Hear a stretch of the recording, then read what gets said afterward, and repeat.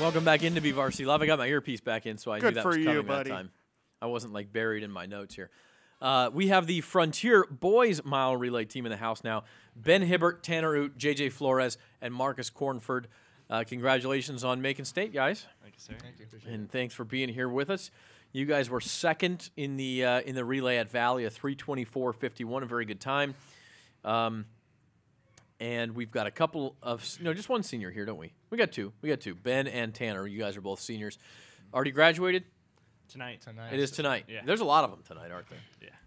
So congratulations on that. Thank you. Get to do that tonight. You get to go up to Clovis tomorrow. We were just talking about it, and as Alex Hibbert walks in the door, we're seeing double. Ben. Are we, though? Yeah.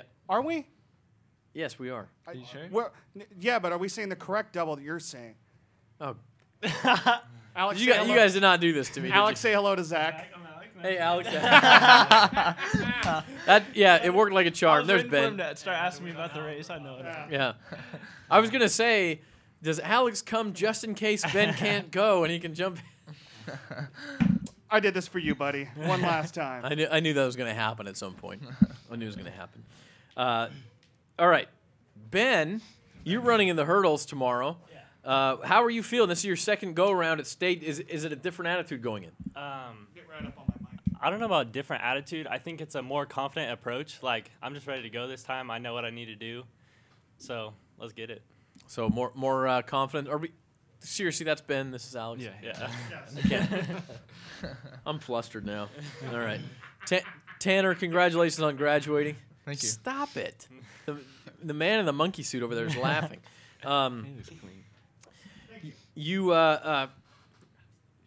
This is your first time in state, right? Yes. Is that right? So how big of a breakthrough was it for you? I'm sure this was a huge goal to end your career this way. It was a huge breakthrough for me. I've always wanted to go to state. Like, that was one of my main goals. I was running the 800 this year, and I didn't quite make that mark. I fell short one spot, so that was a little disappointing. But it was a big reward for me to come back with these boys and be able to go to state my senior year. JJ, congratulations, man. Appreciate it. And making it. This relay team, have you guys been pretty consistent all year long? Has it been a lot of ins and outs and people joining and leaving and running different legs and everything? What's been the relay team's story? I think it was more like inconsistent because there's a lot of injuries and we mixing up the different rotations and different legs. I'm running fourth at the beginning of the year, then they switched me to second, and then Marcus coming back in his first race back in the 4x4 at Valley. So it was just a lot of back and forth, and glad it came together at the very end. Wait a minute, your first race was Valley, Marcus? Yeah, Did I hear that right? I had some hamstring issues. Pulled it 3 times this year. Welcome to the club. Yeah, for sure. Yeah, this is the hamstring brothers here. Yeah. So, my gosh, how do you do that to step in at Valley and run your first races? Was it more nerve-wracking because of that, or maybe even less because you just sort of said, "I'll just go run and see what happens"? Well, I knew what I could do because I'd run the open 400 area, and I ran pretty well. But I was more in shape for that race, so I just kept getting better throughout the year. So it worked out. Dude, he talks just like his dad, too. He does. I noticed that, actually. As is probably the case with a lot of people, but we happen to know your dad as the football coach there at Frontier, Rich Cornford. Now, we talked about this during the break. It's going to be real late at night. You said you were pumped up for it, but I can't believe you guys did this to me.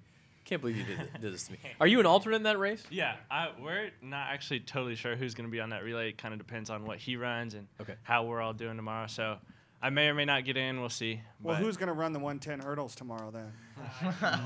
If he makes finals, I may kind of lock him up in the closet. Pull the body double in there. But you late at night, it's kind of a cool thing. I mean, I know that it's always usually under the lights, the mile relay anyway, but to run at 11 o'clock at night, Ben, what do you think that's going to be like? That's Ben. I know that's Ben. That's why I'm pointing over there. I got it I'm now. lucky if I'm awake at that point, honestly. That's 11 o'clock. That's like, I go to bed at like 8:30. Does anybody really go to bed at 8:30? People say they do. I don't actually. But do you really? No. Okay. I don't. But he goes to bed before I do. I'll want to. Zach, just remember this. As bad as you and I have had it trying to figure out who these guys are, think about what David Gata's had to do for the last 4 years, and now the Cal State Northridge coaching staff is going to have to deal with it because they're both going there. I think you guys enjoy that aspect of it. Yeah, It's kind of fun. Yeah. Tanner, how about you? Late night. It won't be so hot at that point, but how are you looking forward to that aspect of it?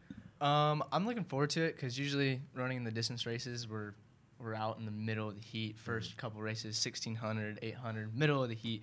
So I'm actually super pumped because it's the first time I get to run the 400 completely fresh for this team. And late at night, when it's a little bit cooled down, I think I'll be able to perform very well. I think you'll have some legs there. Yes, sir. JJ, how about you, man? Are you excited for this big stage? Late night, it's the race the crowd gets pumped for. What are your feelings on going out there? I'm pretty pumped. This is the first time that I've ever ran just the 400 in an entire meet. And the fact that it's late, I don't really think it's going to have too much of a difference. So I'm just excited to come out there. And Marcus, same question for you. What's the big stage going to be like for you think? It's going to be good. I'm excited. Going to get that adrenaline flowing. I'm going to go ahead and apologize. We should go ahead and apologize to these guys too, Zach, that they will not be in Saturday's paper for whatever it is they do. So Yeah, it's just not sorry, gonna guys. It's just too late. Can't do it for the newspaper. Sorry.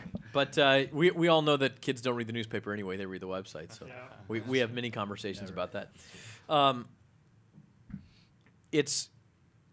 So Alex, you said that the order could change here as far as who runs when. Is anything set in stone as far as the relay? Is somebody definitely running one leg? Yeah, I think Tanner's definitely our leadoff guy. He's been super consistent all year, and I know he's going to do well there tomorrow. And then JJ is pretty much set in stone at our second leg. Okay. I think that's a real important leg, and I think our whole team agrees. And he's been real consistent, real strong. He's had our fastest split this year, so he'll be there for sure. And then third and fourth, it's kind of up in the air. Like I said, it kind of depends on what he does. Kind of depends on how the hamstrings are feeling. So, right, we'll see. You guys have some depth there. That's always good. Yeah. Trevor, we're gonna miss these guys. These twins, I think. Yeah. Bakersfield's loss is Northridge's gain. Guys hit me in the heart here, man. Yeah. I seriously, you had me fooled. There's no doubt about it. Okay, final thoughts, Tanner. We talked about how cool it is for you to finish your career this way.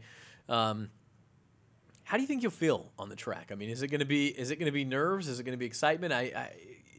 Does it hit you that it's your last race at that, or could be your last race at that point? I think thinking about it possibly being my last race will definitely hit home in aspects of adrenaline because I'm going to be really pumped up. I'm really going to want to finish my career off super well, especially with the team that I have this year. In terms of how I'm going to feel, I think I'm going to feel really, really good because at Valley, I trained myself to feel like there's nobody around. Mm-hmm. I feel like I'm running on the track by myself. And at that point, depending on what lane we are in, we might be by ourselves. So I don't know. After running the first leg so many times and being a distance runner, I feel that I taught myself to feel like I'm the only person on the track. So I think that'll come in a huge advantage to myself when it comes to state. Tanner? Yes. Welcome to Bronco Nation. Thank you. God. You guys make me sick. JJ, you getting the baton second. Yes. What sort of position do you expect to be in at that time? Tanner's been real consistent this year, and he's always given me the baton in about second or third place, so I expect nothing different from that. And your goal, obviously you don't know the times of the other heats and everything, but the goal has to be to make it through. Is that realistic for you guys?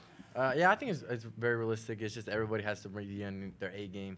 Everybody has to run what everybody expects them to run. And I think that this past week of practice and even this week, it was a very good, intense 2 weeks, and I think we'll be good to go.